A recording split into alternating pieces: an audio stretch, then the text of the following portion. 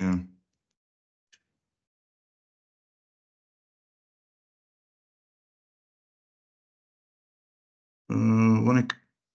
How can I select the windows? Okay, now. Do you see my screen? Yes. Okay. So you can play the PowerPoint. Okay. Yes. Great. So shall we start, Mohanned? Shall I? Yes. Yes. Ready. Thank you very much to all of you.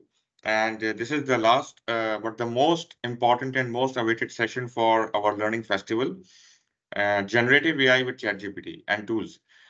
Something which we were all waiting a lot. Thank you, Momani, who is the certified and well research trainer on generative AI, cybersecurity, and all the latest technologies. He is a certified trainer by EC Council and other bodies. Mohanned, you can give your own introduction when we start. Sure. So the format of the session is this is expected to be an interactive session, so you can post questions in the chat. And we have 1 hour, and at the end, we will do a small feedback, and we will do a group photo as well. So because this is our last session, so we will turn on our cameras, and we will do a group photo, and I will take a screenshot. So thank you again, once again, for joining. People are still coming in, but Mohanned, I think we can start. Thank you. Okay, thank you, Azi, for the introduction. And good morning, good afternoon, everybody. Good evening. So wherever you are coming from. As Ghazi said, we will be talking about generative AI and ChatGPT, or chatbots in general as well. And my name is Mohanned Momani. I've been security consultant and technology consultant and speaker and trainer for the last 30 years. I have more than 42 industrial certifications. Yeah, that's it from our end here. That's it. We have Inam with us. Say it again.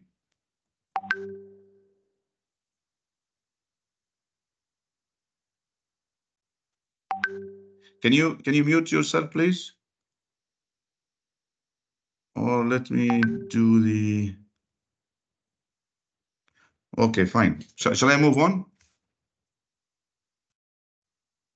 Hello, Yagazi, can you hear me? Yes, we can hear you. Okay, fine. So again, I've been in this domain for so many years, and I have more than 42 industrial certifications. I'm also authorized trainer and instructor for many international providers.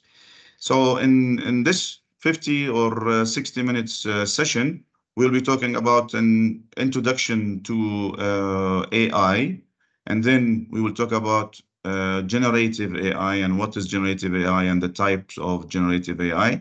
And then we'll talk about text generation and how to make and create an effective prompt for ChatGPT. In addition, we will be talking about ChatGPT applications and challenges. So even though we will be discussing those applications as we move on during the lecture. So to start with, we have been hearing about AI as a buzzword for the last 10 or 15 years. So AI is basically stands for artificial intelligence. So before we explain what is artificial intelligence, let's define what is intelligence. Okay, so intelligence is related to the human brain, and it is basically the ability to make decisions based on some pre-existed or stored knowledge. So it is a property of the human brain to recall the stored knowledge and learn based on this stored knowledge. So this is intelligence. So this property of a human brain, it is a very essential property, and that's why people try to mimic this property and try to make machines and computers learn and, you know, think just like humans. So this is when the artificial intelligence, let's call it discipline, has been introduced. So the artificial intelligence is basically enabling computer systems or machines to make decisions or tasks in a way that mimics the human mental capabilities or intelligence. So those capabilities will enable us as humans to recognize speech of people. For example, if someone is calling you on the phone, so the first minute you hear that person voice, you can recognize that person. You will say, aha, this is Mohanned. Good morning, Mohanned. How are you, Mohanned? Okay. So this is our ability, or this is a property of the human brain to do speech recognition or to identify and recognize, you know, the speech and sound and voice of others. We can also use this property in image recognition. So if I, you know, show you a picture of a car, you can easily identify it or recognize this as a car. If I show you a picture of a book, you can easily say this is a book, and so on. So those important properties of our human brain, we want to mimic them, we want to replicate them, we want to create machines and computer systems and robots that can do and mimic and replicate those features. So this is when the artificial intelligence discipline, which is actually, you know, science in computer science, which is a small science in computer science, and it requires this artificial intelligence. It requires that those computers or machine learn first in order to recall the knowledge. So we want to make those machines learn. So this is simply the introduction of artificial intelligence or the learning process in machines. So there are two approaches to achieve learning or to make machines or computer systems and robots learn. In the first approach, the human knowledge or facts is actually represented by certain symbols or represented in certain logic and relationships manually. And this is basically a lengthy process. And this is called classic AI or symbolic AI, where all the knowledge is actually programmed or represented in some knowledge base, and then we can use this knowledge base in order to create a new knowledge. It is a lengthy process, and it is somehow manual process. We want this to be automated. We want the learning process to be automated. So the second approach is called machine learning, which is basically called modern AI, or sometimes they are calling it big AI. So in this machine learning, we are enabling the computers or the machines to learn without this explicit manual programming or this manual process. We can do this. We can make those machines learn through two main techniques. And those two main techniques are called supervised learning and unsupervised learning. So we are all, you know, mothers and fathers, and supervised learning is basically has basically came from the process of teaching your kids or your babies, okay, and learning or making them learn. So in supervised learning, you are telling your child or your kid that this is a dog.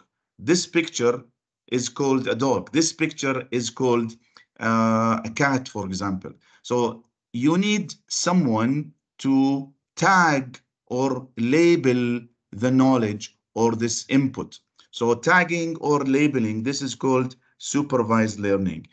So in unsupervised learning, you are leaving your child alone to discover the properties of a dog, for example. So the dog has, big ears, has a nose, has 2 eyes, has 4 feet and legs, and, and so on. So you leave this a process of recognition or identifying the patterns or the properties of a thing to the system, and then you present a picture or a knowledge that has not been seen before, and you ask the computer or the model, what is this?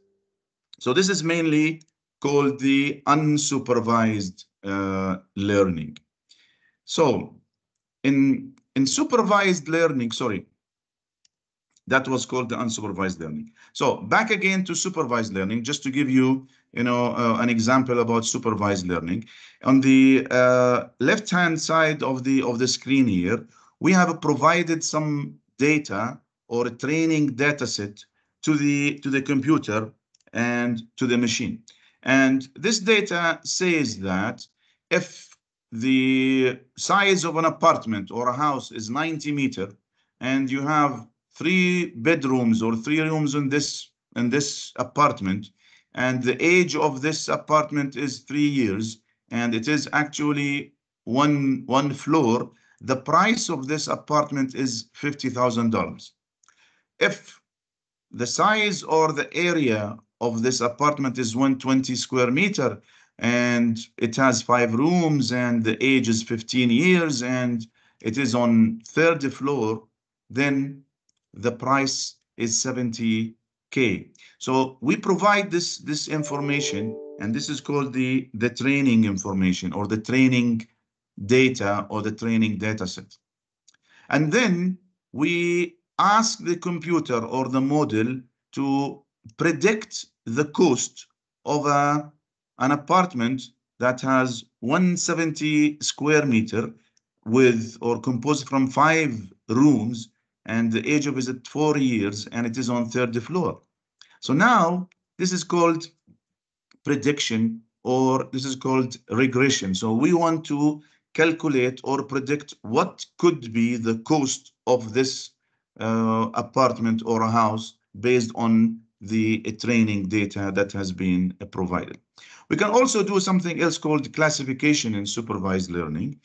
And in classification, we are, presenting many different things to the computer or to the model, and we are telling that this picture is a dog, this picture is a dog, and then we are presenting, and then we will show the model a picture of a dog that it has never seen before, and we are expecting that the machine to identify this as a dog based on what it has learned. So here we're talking about labeled data. So we present the data with the label, which means what we want this correct output to be. So this picture is a dog. So this is a pair, and this is the data and the output, the expected output. Then the algorithm will analyze this training data to find the patterns and the relationships, and of course the goal is to identify and predict some new unseen data. The very classical application of AI is facial recognition. I'm sure all of you have mobile phones right now, and in your mobile phone you have set facial recognition, for example, which means your mobile phone or cell phone will unlock if you are presented, or you have presented or shown your face to the camera or to the mobile phone. So how does this process works? It actually based on the supervised learning process, or the supervised learning of AI. So in this case, we train the model, which means we present a picture to the model, and we will tell the model this picture, if this picture is presented, this is the name of the person. If this picture is presented, this is the name of the person. If this picture is presented, this is the name of the person. And we, plug in so many different pictures and labels. And then later on, we can show the model a picture of Vinton Cerf that it has never seen before. And we are expecting this model to recognize the picture, the new picture of Vinton Cerf as Vinton Cerf. So this is basically the supervised learning process, and it requires a training, of course, and it requires the input pairs, which is this input. If this input is seen, then it produce this output. Okay, so this is mainly the facial recognition, for example. Now, in unsupervised learning, the model will be trained on unlabeled data. So we are not labeling the data, but we are presenting this data set, and it is left to the model to identify the similarities and the differences and a grouping of this data. So the model will learn that all those pictures, they are grouped together. All those pictures, they are grouped together. All those pictures are grouped together. Okay. So of course, now the goal of this unsupervised learning is to discover the hidden features or patterns and the insights of those things, for example.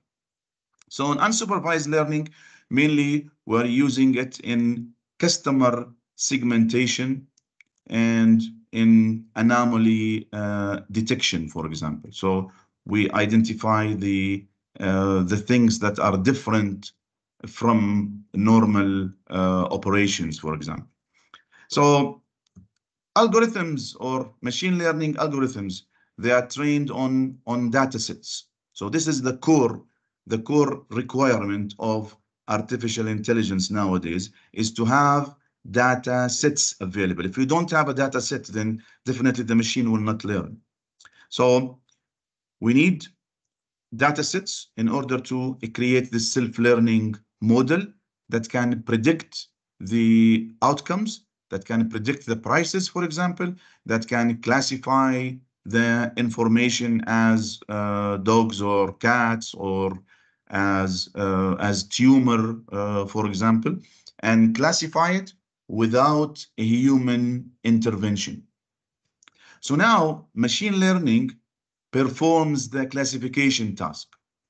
And we can, of course, use machine learning to identify tumors or to detect tumors, for example, in X-rays or X-ray pictures of some patients, because we need to train the model on tumors. So we will show and give the model many X-ray pictures or X-ray images of the tumors, and then later on we show the system or the model the new patient's X-ray image, and we are expecting the model to say this is a tumor or it is not a tumor. Also, we're using facial recognition, and we are using artificial intelligence and machine learning in Tesla cars, in the full self-driving mode in Tesla cars, because the pictures of the cars, the pictures of the buildings, the pictures of the road signs are presented to the model. So all of this information, all of this data set has been entered into the model as obstacles, as objects, and the model now will have to recognize those pictures, those objects later on during the full self-driving mode. So for example, if the Tesla car faces or sees a traffic light, for example, that is red.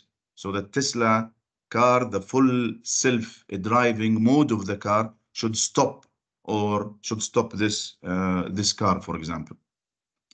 If the car sees a stop sign, so it should stop based on the sign or the object that have been seen through the model or the car, for example. So the process of machine learning, as we have seen, it is based on learning. So, and it is based on mimicking the human brain. So the human brain is composed from what is called neurons, and the human brain has around 86 billion neurons, and each one of those neurons is connected to 8,000 other neurons, and each neuron is doing a simple pattern recognition task. And once this neuron recognizes a pattern, it sends a signal to all neurons that it is connected to. We don't want to, dig.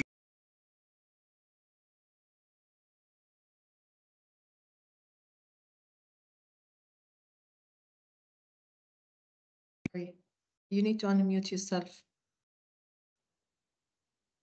So you are on mute. Mohanned, we cannot hear you. Mister, you're on mute. muted.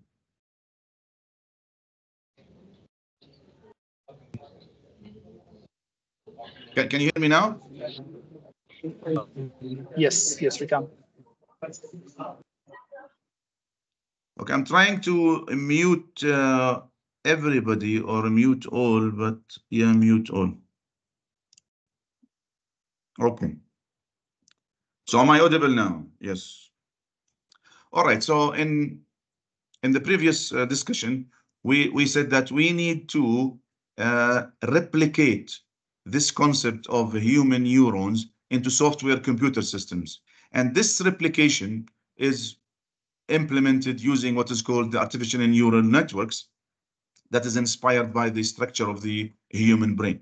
So artificial neural networks, they have building blocks that are made of interconnected nodes, and those nodes are called artificial neurons. And those artificial neurons, they are mimicking the brain cells. And those artificial neurons, they are learned now. So this is the learning process where information is processed by those artificial neurons, and the connection is adjusted between them based on the data and so on. And then the training, where artificial neural networks are trained on large amounts of data to recognize patterns and improve their performance over time. So now this is the picture, or this is the input, and all those features of this picture or input is being learned by those artificial neurons in order to recall the future knowledge, for example. So artificial neural network is computational model, which is based on the human brain and human brain neurons to recognize patterns and solve the complex problems like humans in a similar manner that humans do. So thus enabling machines and computers to learn from and interpret data in a human-like manner. So this is the main concept of artificial neural network.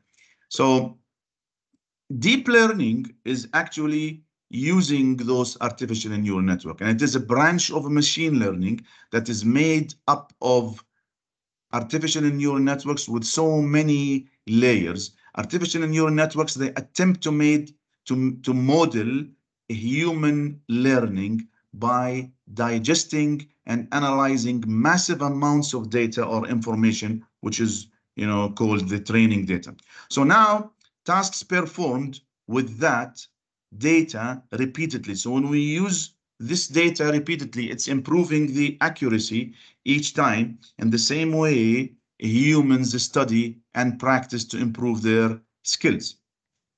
So now deep learning is based on artificial neural network, and it has become very, very popular due to the fact that data, or the introduction or the availability of big data. So the more data or the bigger the data, the better when it comes to artificial neural network. And of course, it is leveraging computer power, or it's actually requiring computer power and GPU, which is the graphical processor unit.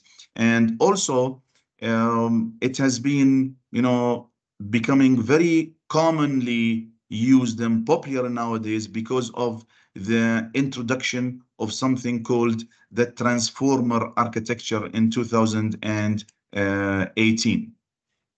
So images are being recognized, speech is being recognized, natural language is being entered into a computer program or a model or a software, and then the computer or the software will output certain, human-like language or responses. This is all due to the deep learning algorithms, or the learning by layers, we call it. So now each layer will process information from the previous layer, extracting some features as data goes deeper and deeper into the the other layers. Now, semi-supervised learning, which is called semi-supervised, it's basically a training on both small amount of labeled data and large amount of unlabeled data. So this process is becoming more complex because it will process a lot of features and a lot of patterns than a traditional machine learning. So these are the features of deep learning and machine learning and the differences. So here we can come to the point where the relationship is identified between machine learning and deep learning. So this is computer science, and under computer science, there's a discipline called AI. In AI, under AI, we have something called machine learning, and deep learning is a subset of machine learning. So when it comes to deep learning, we have two, main types of deep learning. One is called discriminative, and the other is called generative. So in this, we are actually saying that user will enter or will input a variety of prompts, we call it, or inputs, and the model needs to generate because it's called generative. So the model, the system will have to generate new images, will have to generate new text, will have to generate new data or solutions that have not been explicitly programmed or encountered during a training. So Gen AI or generative AI evolves as it continues to train. So the more you train, the more it evolves and it becomes better, and especially when it is trained on large unlabeled datasets. So in order to predict outcomes in the same way or the same ways as humans might act or create on their own. So deep learning is computationally expensive, which means it requires a huge amount of computer power, a huge amount and large amount of data as well. So training these complex models requires a lot of power, and they are also data hungry systems, and they require a lot of data. So what is Gen AI? As we said, so Gen AI or generative AI is one type of deep learning. And as we said, in deep learning, we have two types. We have something called discriminative and the other is called generative. So to describe this discriminative AI, it focuses on making distinctions between data or within data. And the goal of discriminative AI excels at classifying things based on the existing data. So this is a dog, and we classify this dog as a dog and not a cat, for example. So based on the features that are extracted from this picture, we can say this is a dog, and then it is actually trained on labeled data, and it learns the relationships between the labels and the features. So generative AI, in generative AI, we are, the user, we will input a variety of prompts. So we write certain inputs, and the model has to generate a new content like image and data and text, for example, that has not been encountered before. And it is, as we said, it's trained on large amount of data. So here we will tell the system or the model to generate a dog, for example, a standing dog. We can tell it to generate a standing dog with blue eyes, for example, and the system or the model will have to create this picture of a dog, of a standing dog with blue eyes, for example. So we are telling the system, we are telling the model. So this is the enter or the data that we are asking the model to do. So it evolves. So Gen AI evolves as it continues to learn, and it predicts or creates outcomes like images, videos. We can also tell the system to create a summary, for example, of a book. We can tell the system to draw a picture of a car, of certain features. We can also tell the model to create a video, for example, or an audio. So use cases have multiplied as a companion for writing, for research, for coding. Now we can do it.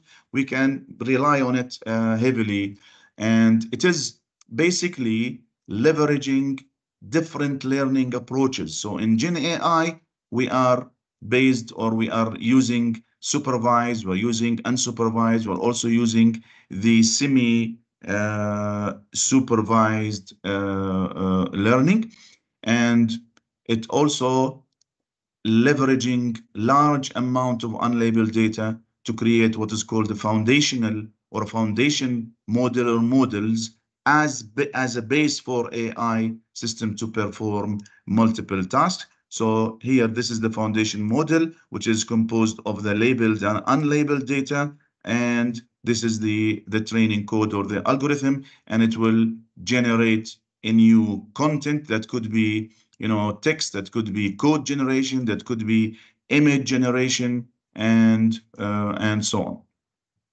So Gen AIs have some models. So one model or one type of Gen AIs model is called generative image models. Okay, so in generative image models, the input is an image. So we enter an image to the system, and the output could be text, for example, or the output could be another image, or the output could be video. So we can use this image model, or we are actually using it probably without us knowing, in Google image search. So in Google image search, we are providing and uploading a picture to the image search, and then the model or the system will generate links for us for those pictures that are found in the web, for example. In image, as an output, we can do image editing. We can edit an image that has been provided to the system, or in video, we can create some animation on the on the image, for example. So Google image search, I have provided this picture to Google image search, and the output, it displays so many different links for exact matches of this image. So I think this is the exact match and similar matches. So this is based on an image to text model of the generative AI.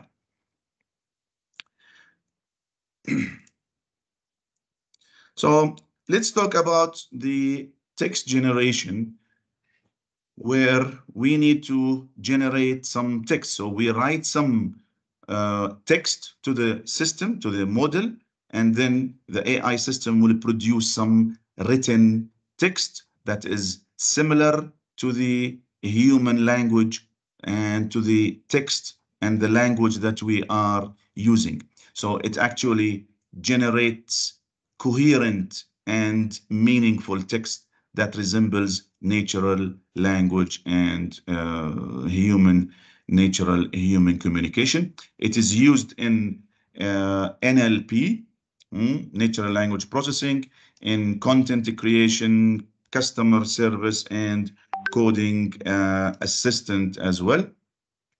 It processes this input data and generates an output text.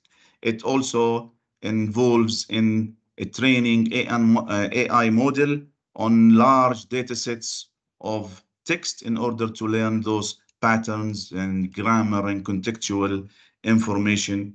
And these models, they use this learned knowledge to generate a new text and new data.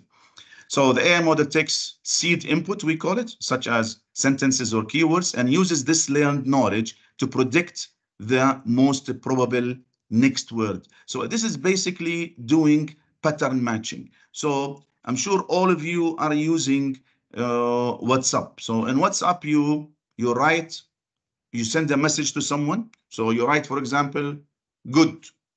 And as soon as you write good, the system will generate a couple of words. If you write good, for example, then the system will generate for you good morning, good afternoon, good evening. So it is actually doing a pattern matching. It is displaying the most probable words that come after your first prompt or your first word. So in text generation, you are based on, it is actually based on predicting the most probable text or word or phrase that's supposed to come next. So this model, again, it continues to generate text, and it continues to generate coherent text until a desired length or a condition is met. So it will continue to do this until you tell it to stop or to, hold. So generative language models, they are having inputs as text. So the input that will be provided to the model is in the form of text, and the model will output some text, some other text, just like Google Translate. So I'm sure all of you are using Google Translate or some other, translation software. This is based on a generative language model that inputs some text. So you are writing, for example, the word good to the translator, and you are expecting this translator to translate the word good to Arabic, for example. So it is text to text. Another model, another software is called the Grammarly, which is basically identifies the, the grammatical errors in a text, for example. So it is based on text to text model. And also the chatbots, such as ChatGPT. So you are writing some input, some prompt to the ChatGPT, and then we are expecting the ChatGPT to create something else, a picture or a text or a video or something. We can also do what is called an image or a text to image, a text to image, and such as we pick. So you write, you tell the model to create a picture of a standing dog, of a blue eyes dog, and so on. And we can also create a text to video. So we can create a video based on what you want this video to do. We can also do the audio, which is the text to speech. Google Translate will do it, because after you translate the text or the words, you can do a speech. So you can listen to this text as well. And you can also use a Microsoft Narrator, which is built in Windows as well. And we can also do text to decision or a task, which is the personal assistant, such as Siri, or such as Bixby, and so on. So you are telling Siri to open Google browser. You're telling Siri to create an alarm at 8 a.m., for example, or 8 p.m. So all of those are based on the generative language models. And here is the Google Translate, for example.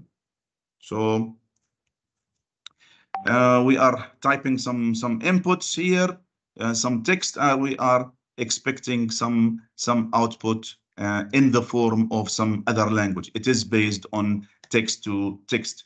This is WhatsApp again. How are you? So after you type how are you, it will, display the most probable word that should come after your prompt, for example. So it will say, is it doing, or are you, how are you, how are you doing? So definitely this is more probable than this. And in text-to-text auto-completion, we can see it. We can, write a word on Google search, and definitely it will tell us what are the next probable words after your first character or your first word that you have input. So this is again text-to-text, which is based on auto-completion. We can do a text-to-image, as I said. We can ask the model to create a picture of two dogs. One is, the first dog has red eyes, and the second dog with blue eyes, for example.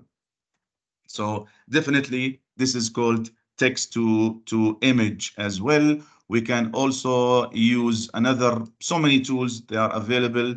DALL-E, Open AI can also do it. We can also do text to video. I have shown here some text, and we need to create a video based on this text. So this is created based on this video, but I cannot play it. Or let me do.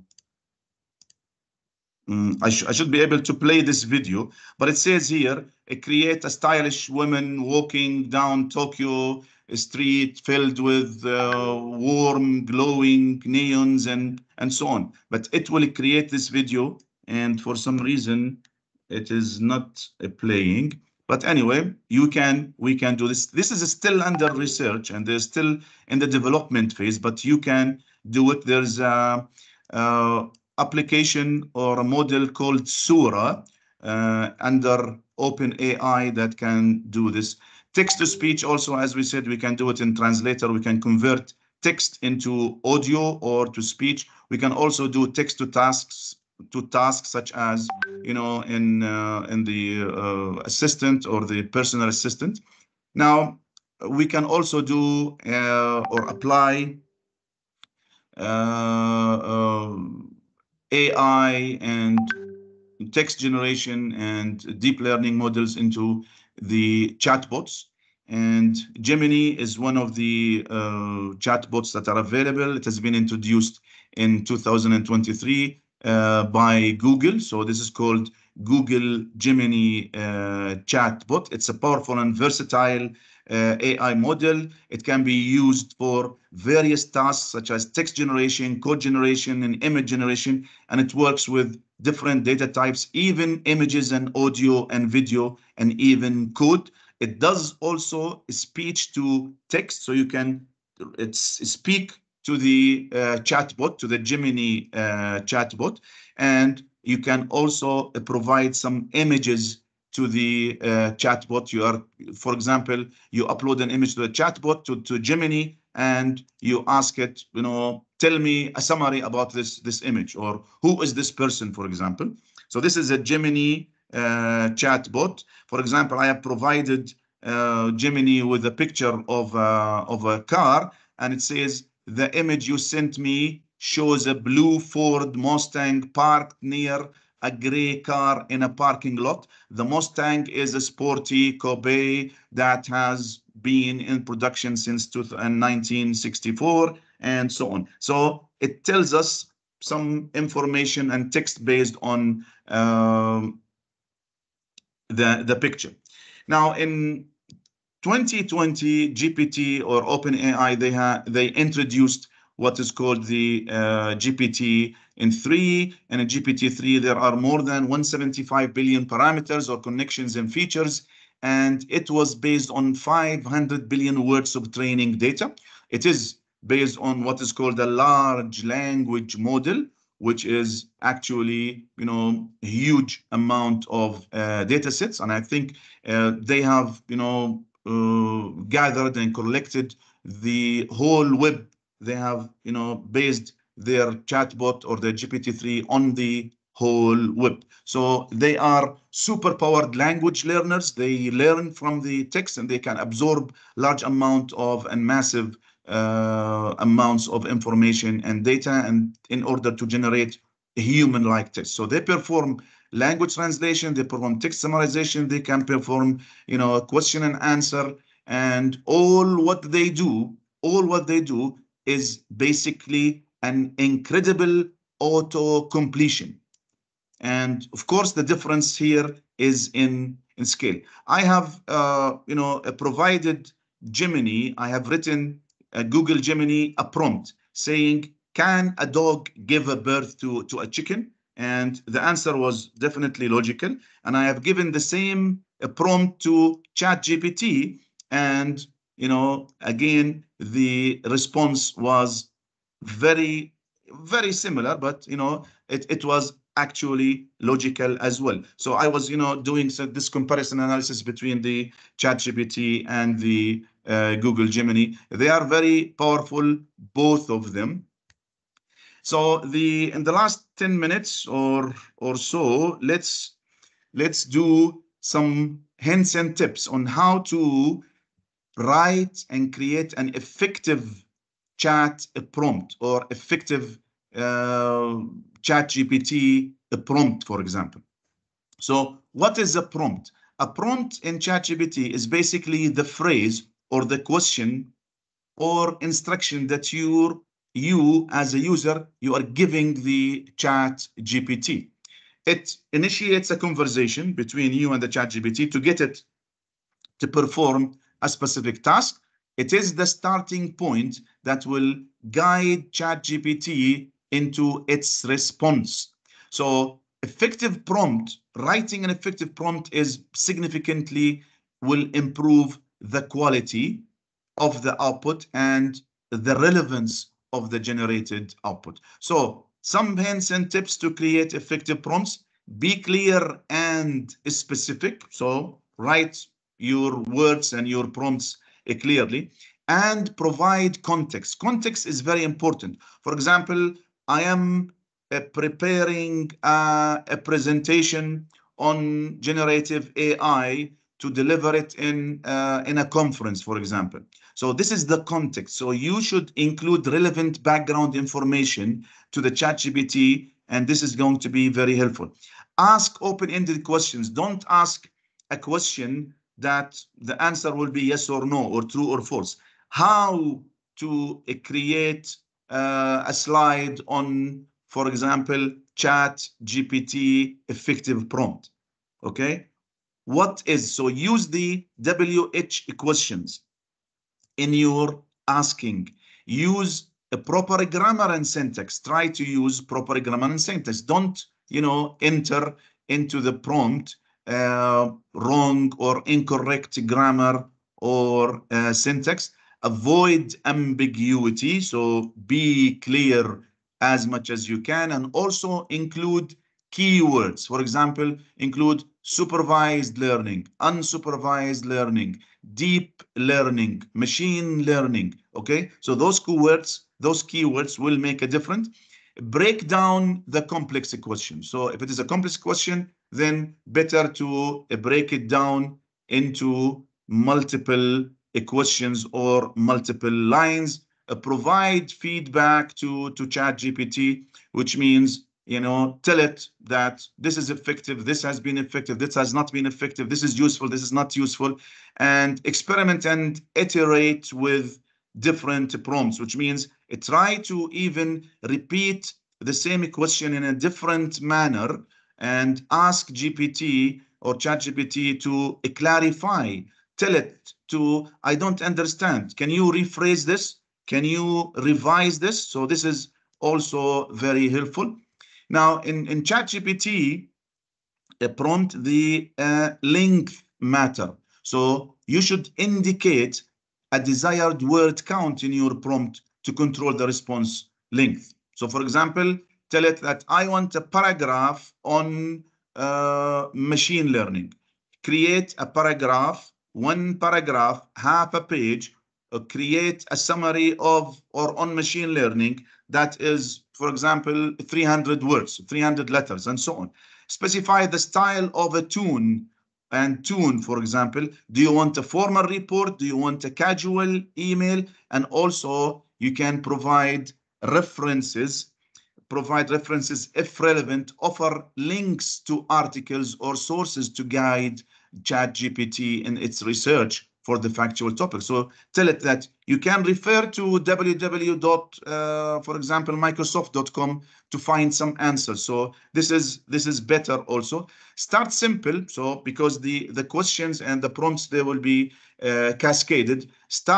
Begin with a basic prompt and gradually increase the complexity as you get more comfortable. Experiment and refine, which means try different prompts and see how they affect the output. Then you refine, you revise your prompt based on what you have seen and what is the result. Then talk to the AI like you are talking to a person. This is very important because these are, language models, so they are mimicking humans and they are understanding mainly what humans can do or in a similar manner. Tell the AI to assume an identity or a profession. For example, tell ChatGPT that I am, or as a, for example, a CEO. As a CEO, generate a summary on ChatGPT. As a CEO, generate a summary or create a summary on machine learning, and so on. So this is, it means that you are telling AI to assume a certain identity or profession as a coder, as a developer, as a full stack developer. Okay, use why do you think that? Also, ask ChatGPT, tell it, why do you think this is so and so? Why? What evidence supports your answer? So you are talking to ChatGPT as if you are talking to a person. What evidence supports your answer? Tell it. Re-ask the question. ChatGPT will often change its answer with each question. So the more you revise the question, the more answers and responses that you will get. ChatGPT will retain its awareness of the previous conversation if the current page is open. If you're still communicating with ChatGPT on the same page, so the responses and the conversations are retained, which means you can refine and re-ask your question again and again, and you will see some different responses. So this is an effective a prompt example. So let's go over this example in the remaining 5 minutes. I am a senior product manager at Apple. So you are presenting here, you are posing, you are telling that you are saying this is the persona of the product manager. You are telling it that I am the product manager. This is called a persona. So this is important. Then have unveiled the latest Apple product in collaboration with Tesla and received 200 higher orders. This is basically called context. So you have to provide some context. This is now the task. This is what you want ChatGPT to do. I want ChatGPT to write an email to Tim Cookie. This is my boss. So this is the task that you are asking. The email should include a header section, project background, and business result. So this is basically an example. You are telling the ChatGPT, as an example, do this. Use clear and concise language and write in a confident, friendly tone. This is the tone. So you are asking it to create an email that is concise, clear, and in a confidently manner. So this is the example now, the example or the prompt that we have created, and it is a must that you should have a task. Otherwise, ChatGPT will not do anything. Okay, so the task is mandatory. Context is also mandatory. Giving example is optional. Persona is important. So you are posing, you are telling ChatGPT that I am the CEO, I am the product manager, I am the full stack developer, and the format of the email or of the output. So what is the expected output? It's an email, and this is the tone, as we said, confidently, clear, concise. So these are very important to follow when you are creating an effective prompt in ChatGPT. Now, when it comes to ChatGPT applications, okay, as we said, there are so many different applications that we have highlighted earlier. Customer service chatbots or ChatGPT can provide instant 24/7 customer support, answering queries, resolving certain issues, content creation. It will aid in writing articles, generating and creating content, and even composing poetry or stories. So you can tell ChatGPT to create a poem, for example. And of course, in education and tutoring, you can use ChatGPT to assist in learning by providing summaries and answers to students and students' questions and explanations. In programming, you can also ask ChatGPT to create some code, to debug a code, for example, to explain certain programming concept, or even to provide some coding examples.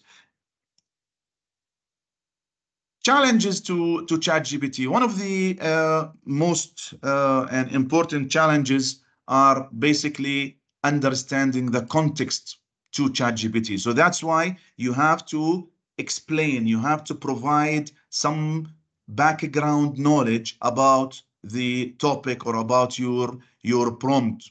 Generating coherent text.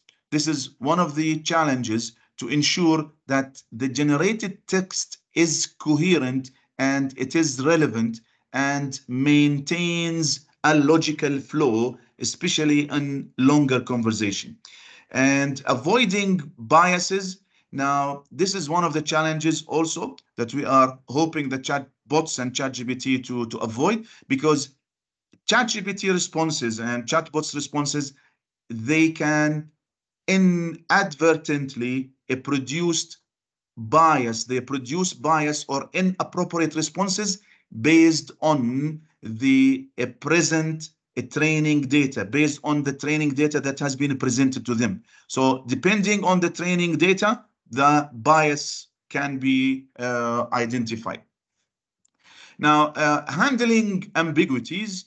So ambiguous input or unclear user intent can confuse chatbots. That's why we have explained earlier that you have to be unambiguous. You have to write your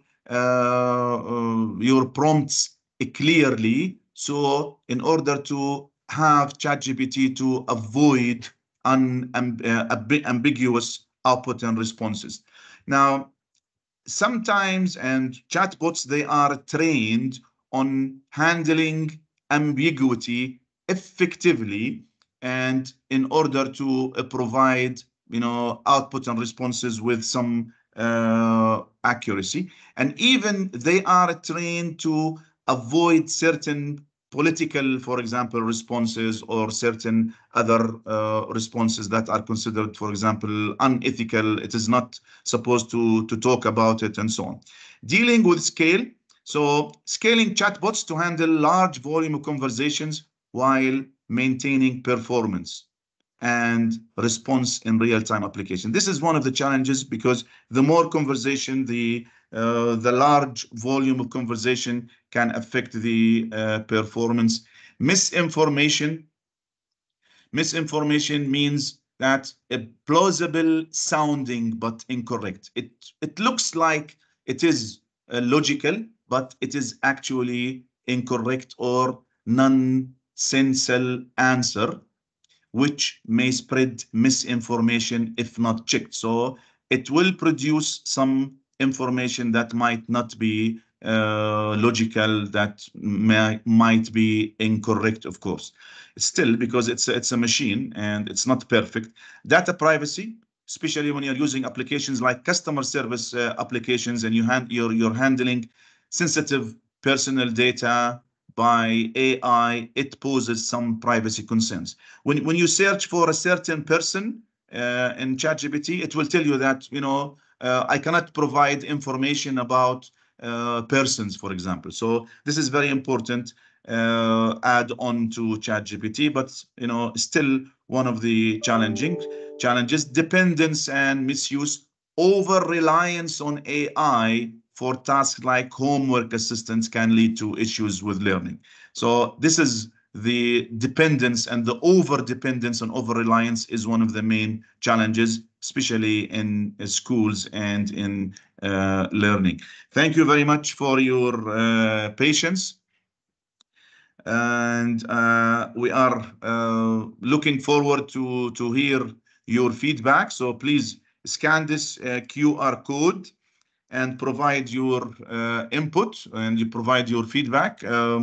I hope that I have been able to properly explain what ChatGPT can do, and what generative AI is, starting from the classical AI up to chatbots. So please share your feedback with us. Your feedback is very important, and I'm ready to answer some questions if you have any. Thank you, Mohanned, for a wonderful presentation. And I would like to thank all the participants. We will still go for the questions, and but before that, I would request once again, as Mohanned said, that please fill in the feedback. There are two options. You can click the link from the chat window on your right side, or you can scan this QR code and you can fill in the feedback. So we can have questions, and this is the last session of our Learning Festival, and glad to see a very decent audience participating in this last session as well. Overall, we had 9 sessions, starting from Monday morning till today, which is a Thursday afternoon. And I would like to announce once again that next week, we will be sending a link to all the participants with the recorded videos and the presentations. So now feel free to ask questions and fill in the feedback forms. Thank you, Ghazi, for giving us this opportunity to speak about ChatGPT and generative AI. Thank you, guys, and thank you, everybody, for your dedication and patience.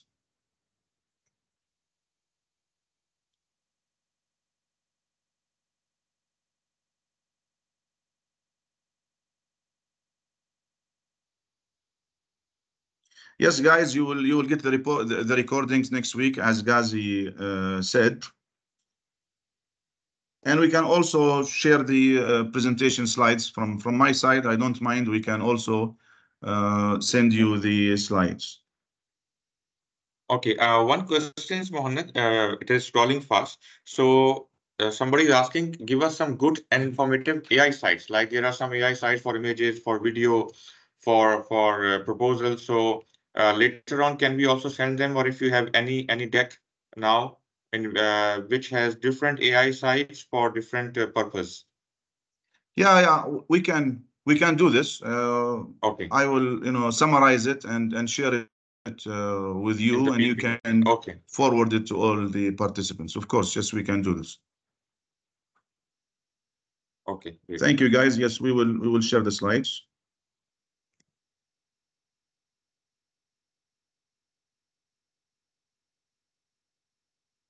Meanwhile, you can post any questions if you have. You can also turn on your mic and you can pose the question as well.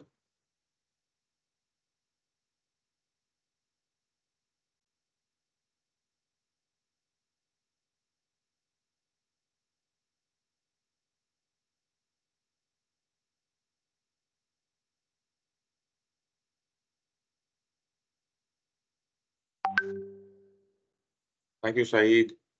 Thank you, Rahim.